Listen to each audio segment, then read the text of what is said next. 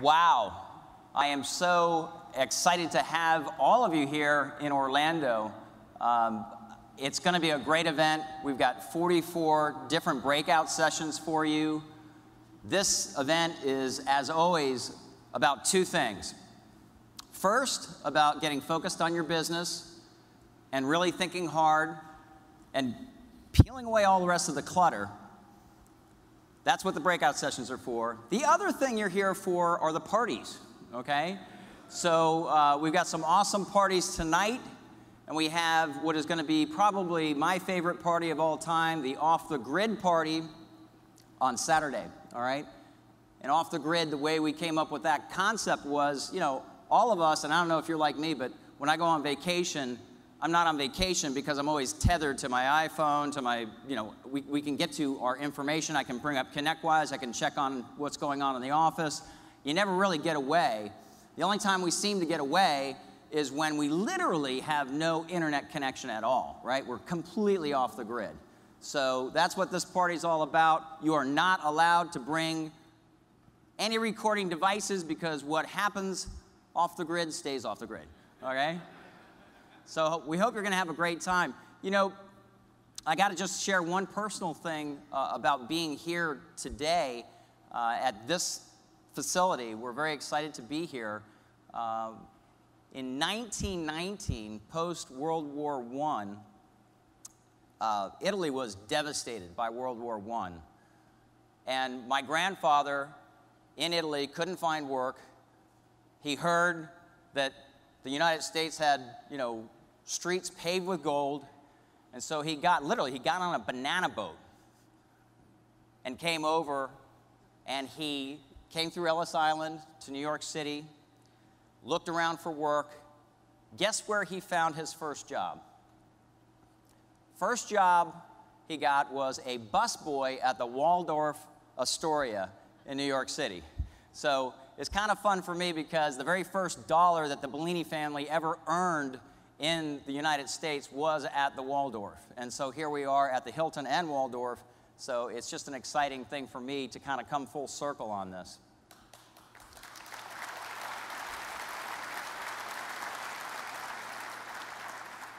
He was at the Waldorf. What he did there, he was very ambitious. We figured out where the entrepreneurship came from in the family. He was very ambitious. The pastry chefs at the Waldorf were world-renowned for the work that they did, and he wanted to learn the recipes, so they would not give it to him. German chefs, he went and he says, "How do you make that pastry?" And they'd say, "Nah, get out of here."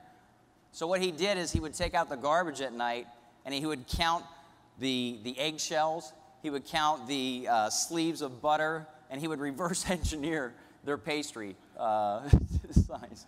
So he actually opened up a bakery, and that was the first kind of entrepreneurial thing that the Bellini family did. So what I am excited about here today is kind of carrying on that whole entrepreneurial concept. And we're all entrepreneurs in this room today. And there's a lot of things that are on our minds, I know. Wayne made fun of the cloud, and to some extent that's absolutely accurate. You know, the cloud, there's so much talk about the cloud. I mean, the cloud, the cloud, the cloud, the cloud, the cloud, the cloud. You know, I'm waiting for Domino's to announce that they're going to start delivering pizzas in the cloud. You know, everything seems to be in the cloud. So last year we talked about the last mile. So we're going to go ahead and cover that again this year real quick. There we go. All right. What is the last mile? Last mile is, if you think about our industry, we're going to do this real quick. For those of you that have seen the last mile, we're going to take this all the way through. What we're going to talk about today is what your position is in the industry, where it's going, and how it's going to be weakened or threatened, I would say, because I think we all can agree that it's potentially in it's in a situation where it's going to be threatened from the cloud. And third, we're going to tell you how to defend that. Last, we're going to tell you what ConnectWise is doing to help, okay? So traditionally, we've all worked with vendors forever. We've worked with vendors. Vendors have always been very close to enterprise, and they're able to easily sell to enterprise. Let's go ahead and show you that. What we typically work with is small to mid-sized business. And small to mid-sized business is typically what all of us have our businesses focused on. We make our bread and butter on small to mid-sized business. Now, I know there's people out there that do some enterprise work, but I would say that my statistics say that about 90% of all of our revenue comes from small to mid-sized business.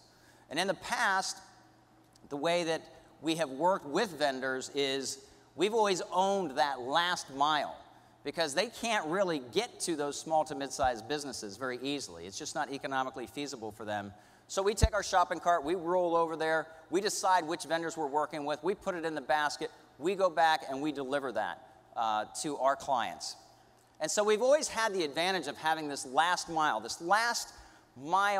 that they can't seem to penetrate. The thing that is interesting today is that a lot of that is changing.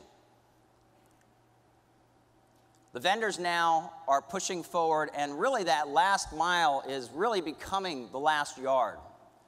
And the way that they're doing that is they're taking absolutely everything that they have, tossing it up into the cloud, and then deploying that. And what they're doing in reality is they're floating it right over our client base. And as they're floating it over our client base, we don't necessarily have anything that we can do or say about it. And I think if I had to hit on the one thing that I hear from all of you is, I'm really worried about this. What's going to happen as all of these products are floated over my client base, not through me, okay? Am I going to lose my clients? All right, so what I'm going to do today is try to demystify that, completely simplify that, and hopefully give you guys some answers, guys and girls, some answers to that.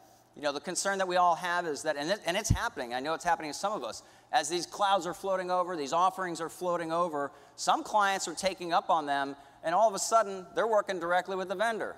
They're completely going over our head, they're completely bypassing us. So that's the biggest concern that we hear out there. And the one thing that I guess I would say is that there's ways that you can defend against this. There's things that we can do. And by the way, you know, we talk about vendors that are doing this. You know, I'm not getting on the vendors about that. This is their position in life. This is what they're supposed to do. There's really nothing that economically they should be doing this. But at the same time, we should have great concerns about that. So what we're going to try and describe to you today is how you, as the IT nation, get centered. How do you actually sit in a control panel and stay in control of your clients during this onslaught of cloud computing and everything being thrown up into the cloud? So the objective here is to create a relationship with vendors where we are in such control that we do not lose clients, and that as this whole thing evolves, and by the way, it's evolving very quickly is what we're seeing. As this whole thing evolves, that the relationships are still coming right through us, okay? That's the big thing that we're going to really be talking about today. And actually, what's good, the good news here is it's a little bit simpler than we all think. The great position that we have at ConnectWise is we get to listen to all of you, we hear what's going on, and we're able to really figure out, it's like we're all talking about the same thing, we're all worried about the same thing, and it's kind of funny, it's almost like Dorothy and Wizard of Oz, you know, we all have the answer, we just have to click our heels and realize we're already in a position of control, even as this thing moves from the last mile to the last yard.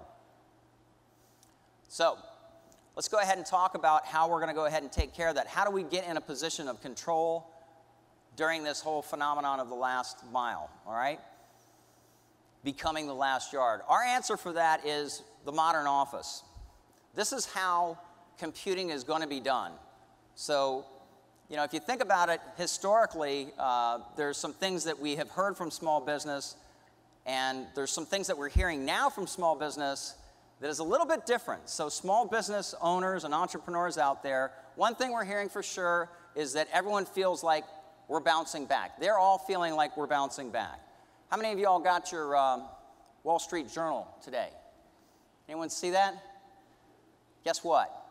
Just in time for the ConnectWise Partner Summit, IT Nation, The Dow Jones has now reached 11,434, and it's back to where it was in 2008 for the first time. So not only is small business rebounding, and by the way, small business rebounds way before enterprise-type businesses rebound. So the good news is it's well on the way. The other thing, just in time for IT Nation, $600 billion from the Federal Reserve pumped into the economy. That's massive. In fact, that's not just a United States phenomenon. That is going to be a worldwide phenomenon because they're buying up treasury bills. So that's good news for absolutely everybody. So everyone's bouncing back at this point, which is great. The other thing we're hearing from small business is they're completely willing to outsource. You know, this is, I don't know if you've been in the same position I've been in, but I walk into a small business, and as second I see an internal IT resource, I think, I might as well just turn around and walk out of here. Because they're going to do everything in their power to make sure that we don't get into that account. What we're hearing now, though, from small businesses, they're completely open and interested in outsourcing that function. First time ever, where they're really willing to talk about that. That's an awesome thing for us. That's one thing that you want to really plant in your brains and say, when you get scared, when you go, what's happening out there, go, small business is willing to outsource, all right? The good news about small business willing to outsource is that small business wants to work with other small businesses, all right? We're a 200-person company at ConnectWise. We do not use Price Waterhouse as our CPA firm, okay? We have a small regional CPA firm. So small businesses work with small businesses. Our law firm, regional law firm, okay? People like to work with companies that are of the same size. So, and if they're willing to outsource, then they're more likely to talk to you than anything else. The other thing that we're hearing from small businesses, they want absolute instant gratification. And what I mean by that is that IT is so important to them now, they cannot wait the traditional amount of time for things to get resolved, problems to get resolved. They want someone fixing it very quickly. Is anyone experiencing that out there? Show of hands. Incredibly impatient, aren't they, right? The great news about that is that, you know, with remote monitoring and management tools, we're all able to jump in and take care of at least what we're finding 70% of their requests can be handled remotely if you have a good remote monitoring and management tool. So that's awesome, and there's tons of them out there that are awesome. The other thing that we're hearing from them is that they are adding technology rather than adding payroll dollars. Every small business is way more interested in spending on technology and increasing productivity rather than increasing payroll. And it is their second largest spend now. It could turn out in the next 5 years that small business spends more money on technology than they spend on payroll. Could happen, okay? Hopefully they're spending it with us. And the last thing that we're hearing from them is that they are curious about the cloud. Very few of them are willing to move into the cloud. It's interesting. I hear different things from different people, but there's some people who say, my clients are really interested, and I'm getting some of them to go to the cloud. Some of them, and these are people that have their own regional data centers, they have their own rack at say, Rackspace. They might be renting a rack there. They might have built their own data center. They might be working with a partner, a ConnectWise partner, and renting out some of their space. I know Sarah Ducharn in Boston has built a huge facility, and she's working with other ConnectWise partners up in the Boston area that don't want to build their own cloud infrastructure. So curious about the cloud, that's a good thing as well.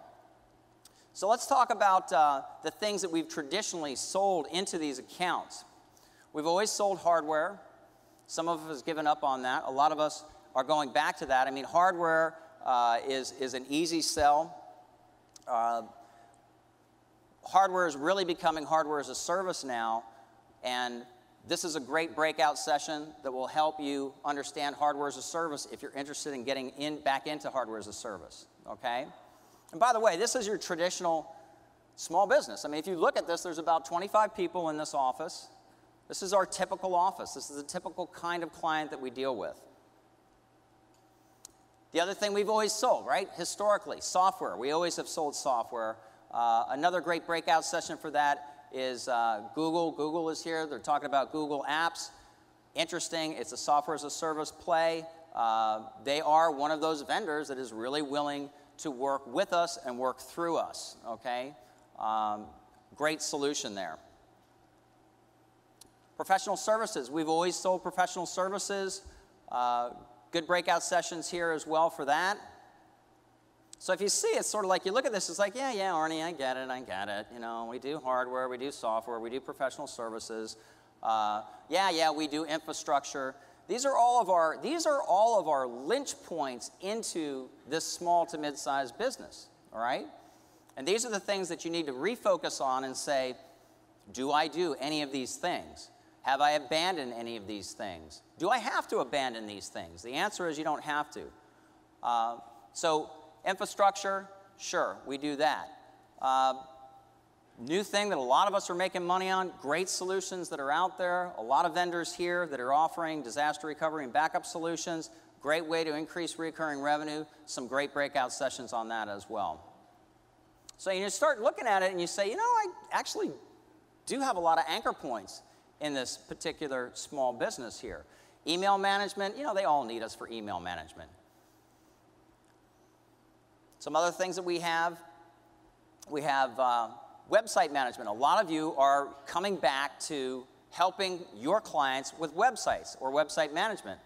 Now, I'm not saying that we're all going to do all of these things, but as I go through this, just check off the things that you go, I do it, because I want you to come up with a number at the end in your mind. I want you to say, I have 2 of these, I have 3 of these, I have 5 of these. Website management, some great breakout session on that as well. You know, here's the thing. That's the first thing that's actually been out in the cloud, right? Websites have always been a cloud solution. So if you want to talk about the big hype about the cloud, it's like, that's always been there. We've always had that. No one's ever worried about that, right? Who's concerned about losing a client because they have a website? I'm not. It's another way for me to make money. Remote monitoring and management, thank God, and automation. This is the way that we can take care of 70% of their problems remotely. And this is how we can give them that, by the way, that's how we give them their instant gratification as well. Tons of breakout sessions from vendors here about remote monitoring and management as well. By the way, they're all in your guide there, as you know. Help desk, near and dear to my heart. The thing that we're seeing is if you have a good remote monitoring tool, an automation tool, and this is the key part, if you have a good help desk function in your company, that's where you can really take control of your clients, more so than anything else. I've talked with partners, many partners, we all worry about the cloud, we all worry about control of those clients. I will tell you this, more than any other area of your business, help desk and having good help desk functions, and by the way, using ConnectWise the right way, which we've got a whole set of best practices on how to use ConnectWise and how to manage your field people and manage your NOC people with tickets. It's all about taking care of those tickets, delivering a good SLA, and that's how we were able to do it remotely. If we're able to do that remotely, if we have a good remote monitoring and management tool, we're in really good shape there. You know, and I want to just cover this real quick. You know, this actually is a screenshot, and I know it's not that easy to see, but this is a screenshot of a typical help desk, right? This is the dispatch portal in ConnectWise. And I wanted to just share this little tip trick with you. If you have 2 or more people working help desk full-time in your company, you really need to dispatch help desk, right? What I mean by that is have someone, maybe it's one of those 2 people, schedule the tickets. What we found is that ConnectWise partners that schedule their tickets end up creating awesome process and great help desk and they get very sticky with their clients. The ones that don't, they have their technicians or their help desk people are looking at that screen for about an hour a day, trying to figure out which tickets do I work. Cherry pick this one, do that one. Oh, I like that client. That one looks easy. I'm kind of tired today. I'm not going to tackle that one. It's chaos, right?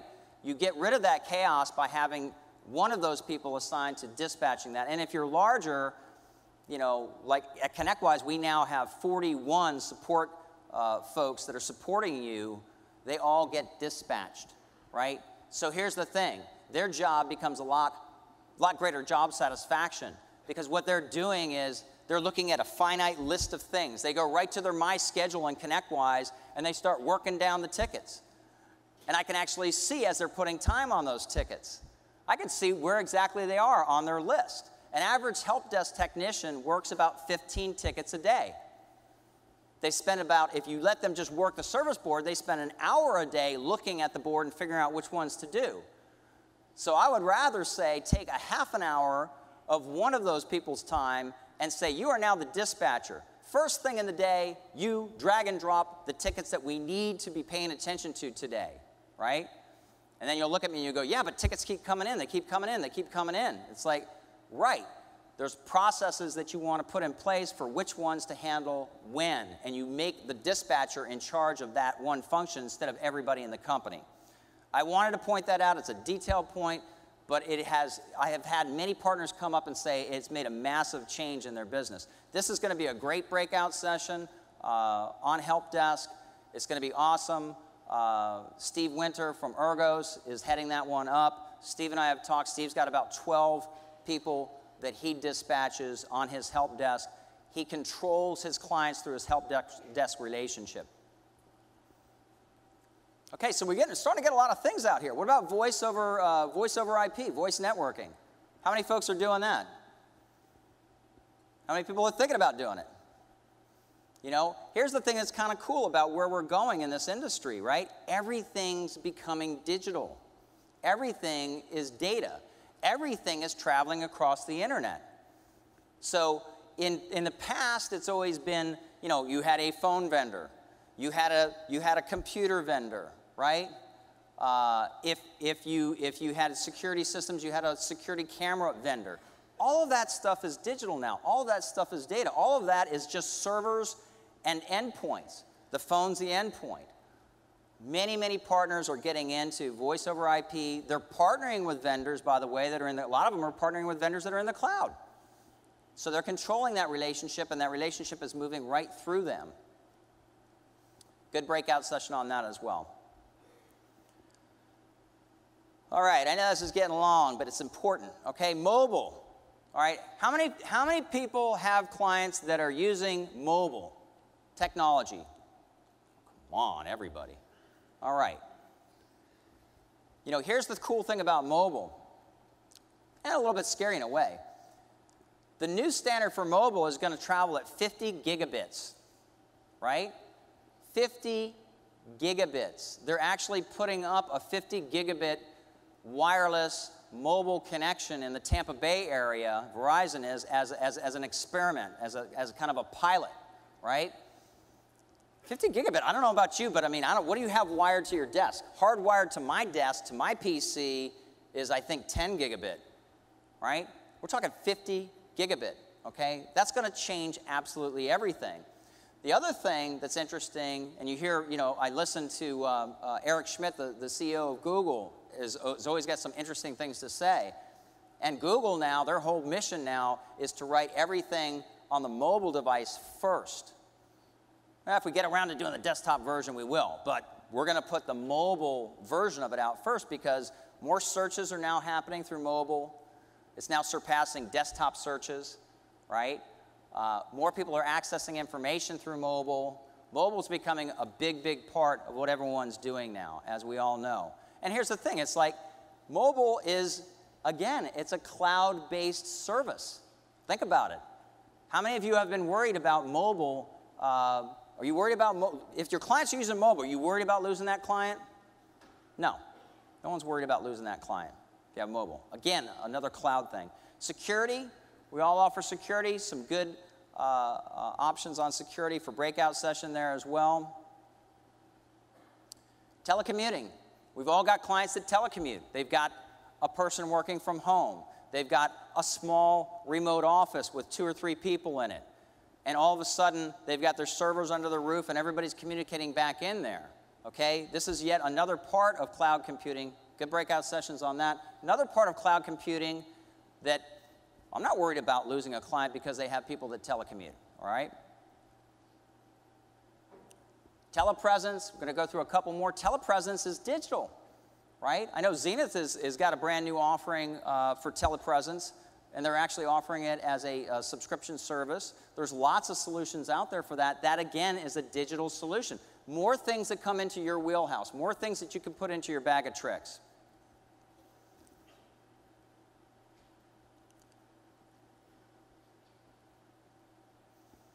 Digital signage. A lot of people are doing digital signage now. Again, another PC. It's wired to the cabling in the office. Another anchor point for you. So if you go through this, you can see there's lots and lots and lots of different options for you to get anchor points into your clients. Vendor management. This is an interesting one. I'm going to spend just a minute on this. Vendor management. How many folks are actually doing vendor management where you're saying, I'm going to take control of the phone vendor. I'm going to take control of the internet vendor.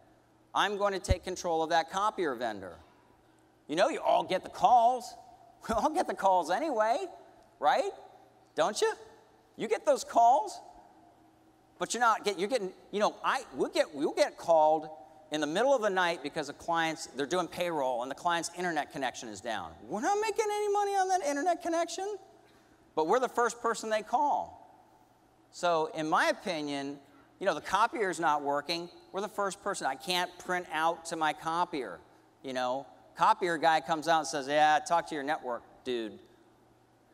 Right? We're all doing that management. We're not taking control of it. And one of the things I would suggest is that if you're really trying to add one more thing to your focus on help desk, the other thing I would really suggest is focus on vendor management. Vendor management, take control of that client's data infrastructure. It's not so hard to take control of the phone vendor. It's not very hard to take control of the copier vendor. It's not hard to take control of the internet vendor, okay? And what I would suggest is, the reality is we can all make that happen together very easily. It's as simple as having configuration forms for the phone vendor in ConnectWise, a configuration form in ConnectWise to record all the information about the internet line, a configuration form in ConnectWise about the copier company, okay? Document those things, charge your client for documenting those things, and then when they call you, guess what? You're gonna have the answers and the information and all the data that you need to start to take control of that relationship. And by the way, that doesn't mean that you're fixing it, and that's the thing I want to point out. It just means that you are the point person. Your clients want, that small business, they don't want anything to do with it. They'd rather deal with one person. Who is that one person going to be? Because I can tell you right now, that one person is now becoming people you're not even thinking are your competition. I talked to a partner yesterday. He lost a client to a local law firm. He didn't lose a law firm client. He lost one of his managed service accounts to a local law firm because they're jumping into that business. Another partner said that she lost a managed service account to a hospital. Didn't lose a hospital client, lost an account, lost one of her managed service clients to a hospital because they're now jumping into that IT space and they're specializing on working with hospitals, okay? If you have those forms filled out in ConnectWise, you know who to contact, and here's the best part. Start charging on your managed service agreements, add $100 or 99 bucks, get it to 2 digits, a month for managing that account. You get paid to document it, you're gonna get the call anyway, you get paid $100 a month, that's $1,200 a year for every client, do the math, it's a lot of money. You're gonna get the call anyway. And by the way, I've done this before where I said, okay, how many problems did we take care of that were really not our responsibility, where we're forced to do vendor management? and you look at an account, and I guarantee every one of you go, we only got to charge about 400, 500, 600 bucks this last year for this account, doing that. And they still came at us with the attitude of we were supposed to take care of that problem. So take control of that. If you take control of the vendor management, you've got control of the account as well. Very important, okay? And that's something that is going to be a project of mine, is to work with you. If any of you, who's doing vendor management out there? We're going to help you do vendor management. We're going to put together, I would like anyone that's doing vendor management, please, as a community effort, you've got good configuration forms. Go to your setup tables and use the ConnectWise community shared template. Share them with us, okay? Let's all take the best configuration forms that we have for vendor management and let's push them up so that the community can see them and use them. Don't consider that a competitive advantage. Share that with everyone, and what will happen is you'll see more and more people sharing those configuration forms, okay? It's as simple as going to your setup tables. There's a button there to upload it, okay? And then also in ConnectWise, you can go to shared templates. It's in the other tab. Click it and bring it up, and you can download those forms directly into your system. So you can all, if people just went and did that, we had some good forms out there, everybody could very quickly have the intellectual property to do vendor management. And the other thing that we're going to do is we're going to put together a white paper on that, and we're going to start instructing you and put a TV show out on vendor management, because I think that's one of the most important things. Good breakout on that. Okay, going to move fast here. Printer management. Not sexy. Who's doing it? What do I mean by doing printer management, okay? People are now, Xerox has a product called PagePack, okay? Where you put a printer into the client and they pay you per page that they print on it. It's a managed service, it's managed print, okay? It's a really cool concept when you think about it. Some RMM vendors are now putting the ability to grab that information into their packages, and now they're able to hand it to us, ConnectWise, as Xerox is, and we're able to bill for it. Billing can happen directly through ConnectWise. Print management is an incredibly profitable area. It's just real boring, right? It's not sexy. It's something we go, we all chase that shiny object, that new shiny object, right? In technology. This is not sexy. This is not cool, but it is very profitable. It's a way to be sticky with the client, okay? Printers will always be under that roof, all right? Surveillance, again, a new thing that's digital. These are just IP cameras that are wireless that you stick up around the client's location, and they all go back to a centralized server that is usually a Windows-based server. This is not rocket science. This is another sticky point that a lot of partners are able to get to. So start looking around this, and you'll see there's just a number of places, okay? Co-managed IT, all right? Our answer for that is ConnectWise Streamline IT, where you share your ConnectWise with that internal IT department. Internal IT departments have no tools. They don't have any tools. You've got clients that have internal IT departments. You also have clients that maybe have a break-fix person on staff. They have no ticketing system.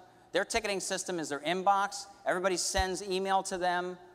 They manage it as best as they can. They don't deliver good service. They don't deliver good SLAs.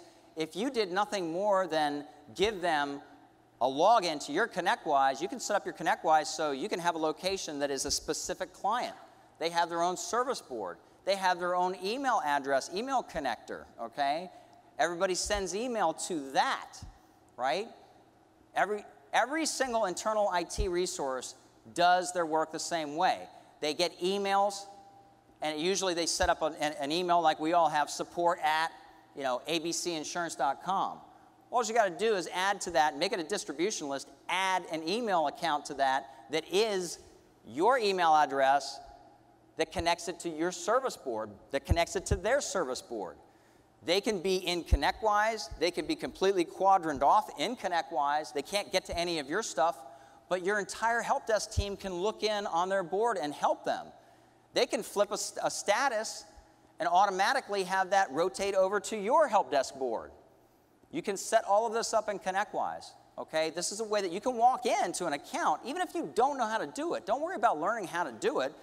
Talk to your clients and see if they're interested. This is another place that we're going to help you figure out what to do there and how to do that and put together some information for you on that. But there's a lot of partners that are out there that are doing this very successfully. By the way, just to clear up any confusion, we've always called this downstream IT, and we found out when partners were going to their end clients and saying, hey, what about downstream IT? We've got a product called downstream IT. The IT resources didn't like the term of being downstream, right? So now we're calling it streamline IT, right?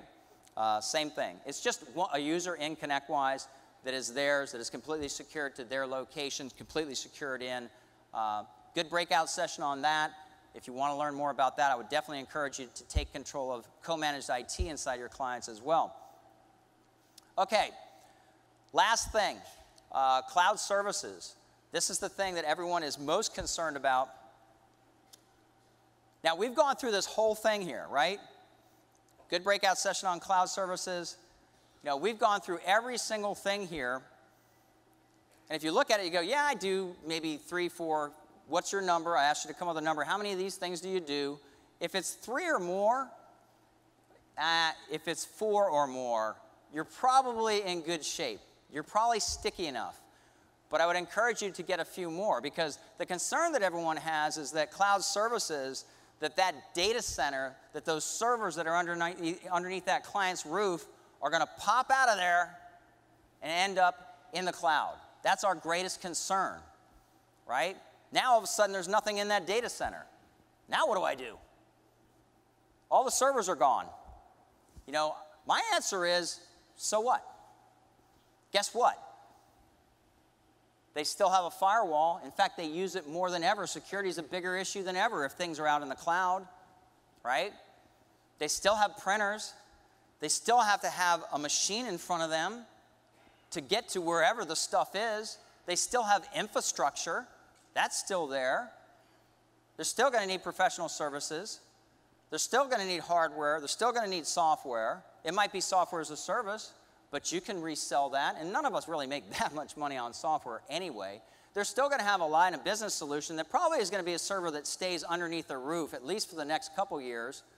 So even if the entire set of servers goes out into the cloud, you still can be completely anchored into that client. All right? The only thing, and I would say the biggest concern that I would have is you know, as long as there's people under that roof, you're not going to have a problem. You know, if you think about it, this is really what we're calling the cloud office, right? It's a combination of their website, mobile computing, telecommuting, and whatever services they put out there in the cloud. And by the way, don't think that things are going to move lock, stock, and barrel wholesale into the cloud. If you look at your desktop, if you look at your own desktop, start counting the icons that are on the desktop and say, yeah, when I click that, that's something that's out there on the internet. That icon. This one, no, it's on my local set of servers. This one, yeah, that's out there on the internet. It's one icon. My point is, look at your desktop. It's going to go out to the cloud one icon at a time. One icon at a time, and it's going to take 3, 4, 5, 6 years before a lot of those icons are out of there. And by the way, as everything becomes digital, everything comes to us anyway. You saw all of those connection points that we've got there. Okay, so the only concern you have would be if all of those people disappeared under that client roof, okay? And I don't know about you, but last time I checked, that was called rapture or something. So I don't see that happening for a while. As long as those people are there, we're in good shape, because those people are still going to need help desk. Those people are still going to have infrastructure. They're going to have a need for a lot of the things that you provide, okay? So our answer for you is get as many anchor points in that modern office as you can, all right, and you'll be in good shape.